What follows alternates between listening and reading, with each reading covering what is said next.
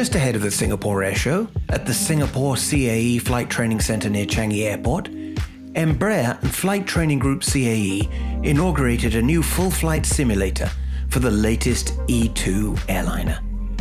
Low-cost operator Scoot, which is a subsidiary of Singapore Airlines, is the first carrier in the region to order the new E90-E2 regional jet.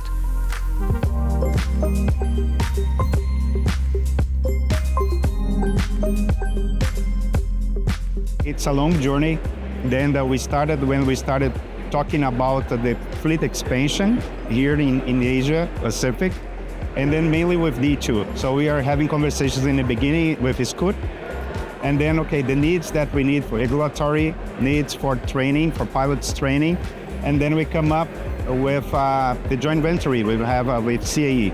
Like that, it's a joint venture that it started with the executive aviation, and then we are expanding. Like nowadays we have 7 full flight simulators with CAE on the executive aviation, and now we started looking to the region and the opportunities to do a joint venture together and then serve the E2 customers in Scoot with this one. So it was a long way.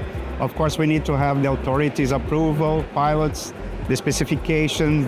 It's a long way, and I'm very happy and glad to see now the simulator here up and running. They already started the training sessions here.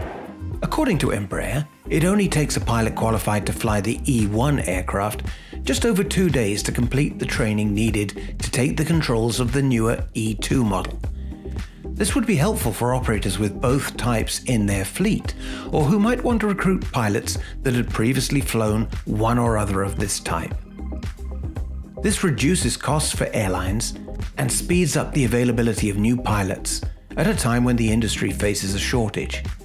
This simulator could benefit other operators in the Asia-Pacific region that are already Embraer customers. We see that there are always the challenges of pilot shortage that we see in the industry, but we see it's improving more and more maybe because of the awareness, and also it's a very interesting career.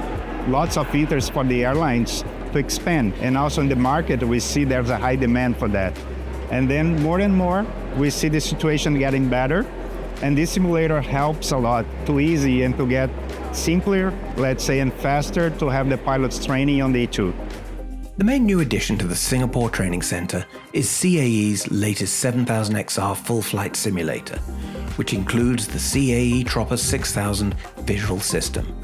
Training also includes classroom sessions using the competency-based training assessment courseware, as well as touchscreen devices that CAE says accelerate the learning process, and the Simfinity virtual simulator.